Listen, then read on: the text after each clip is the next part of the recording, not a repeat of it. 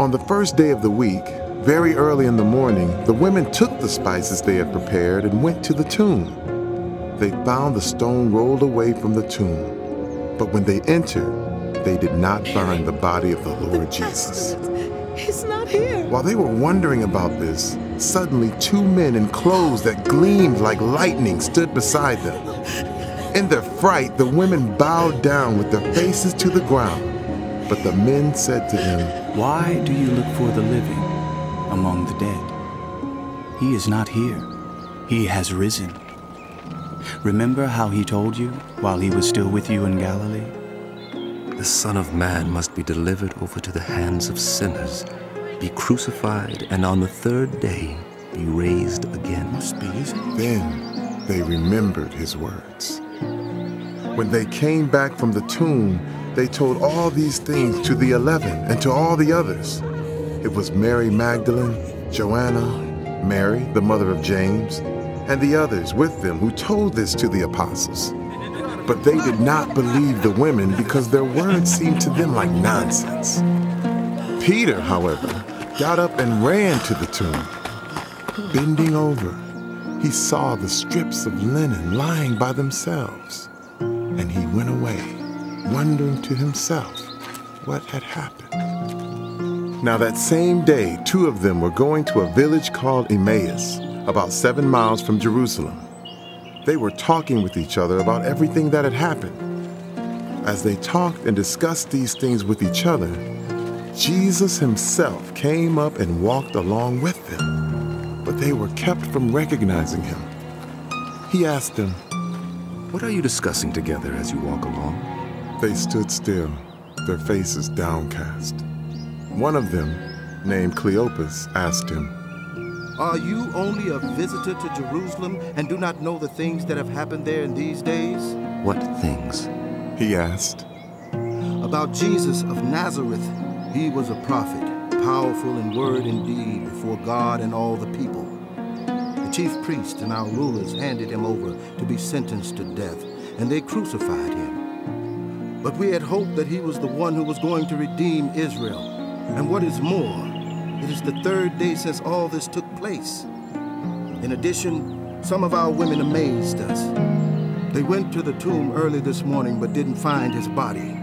They came and told us that they had seen a vision of angels who said he was alive. Then some of our companions went to the tomb and found it just as the women had said, but him they did not see." He said to them, "How foolish you are, and how slow to believe all that the prophets have spoken. Did not the Messiah have to suffer these things and then enter his glory?"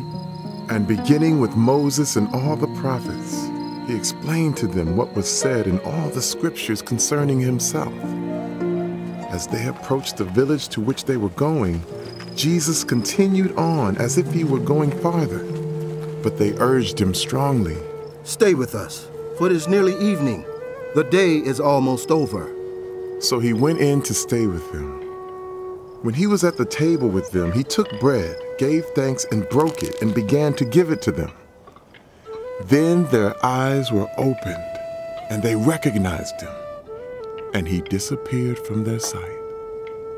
They asked each other, "Were not our hearts burning within us while he talked with us on the road and opened the scriptures to us?" They got up and returned at once to Jerusalem. There they found the 11 and those with them assembled together and saying, It is true. The Lord has risen and has appeared to Simon. Then the 2 told what had happened on the way and how Jesus was recognized by them when he broke the bread. While they were still talking about this, Jesus himself stood among them and said to them,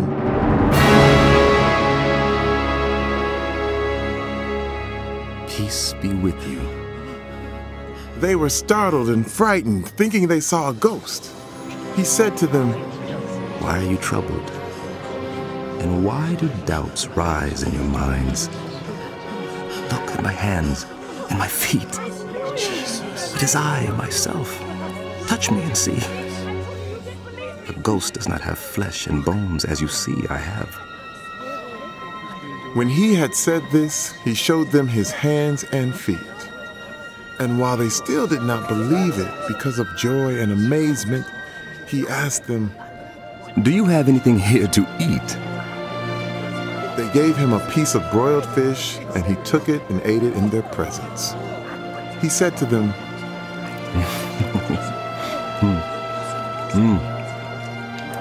This is what I told you while I was still with you.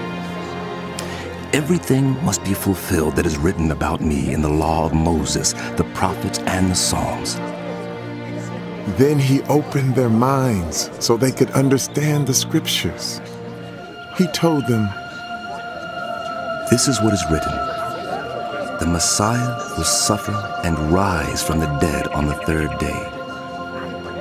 And repentance for the forgiveness of sins will be preached in his name to all nations, beginning at Jerusalem. You are witnesses of these things. I am going to send you what my Father has promised, but stay in the city until you have been clothed with power from on high. When he had led them out to the vicinity of Bethany, he lifted up his hands and blessed them. While he was blessing them, he left them and was taken up into heaven. Then they worshiped him and returned to Jerusalem with great joy, and they stayed continually at the temple, praising God.